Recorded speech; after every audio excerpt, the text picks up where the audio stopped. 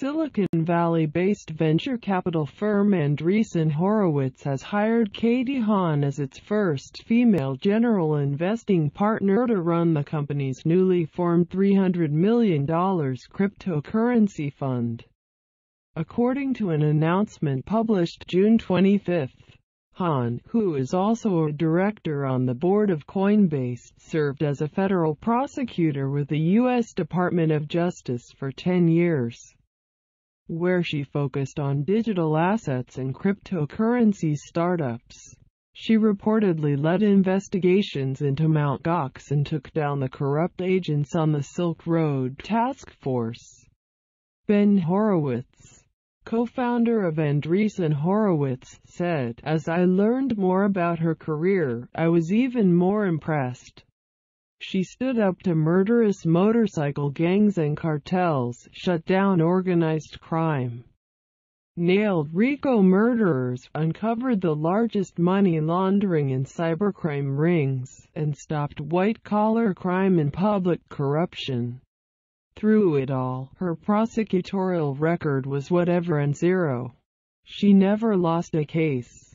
Not once. Not ever." According to Bloomberg, Andreessen Horowitz has formed a new crypto fund that will invest in a range of companies from blockchain projects to initial coin offerings (ICOs). All crypto deals by the firm will be reportedly conducted from this fund. The venture capital firm had already invested about $100 million in digital currency in its last fund. Chris Dixon, a general partner at the fund, said, "We're excited to have a fund focused on this, with the flexibility to let us make the investments we want to make."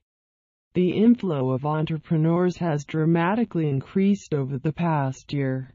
Hahn does not have direct venture capital experience, as per news outlet Recode, though she has made some personal investments and teaches a cryptocurrency course at Stanford.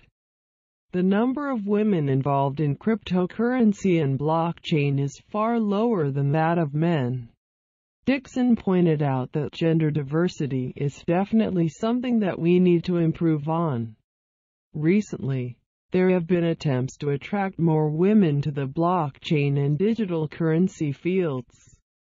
Initiatives like Moguls, Women in Crypto, events and organizations like the Women in Blockchain Foundation have been making an effort to get more women involved in the blockchain and crypto space. Please subscribe to get more video news from channel HK Reading Book. Thank you.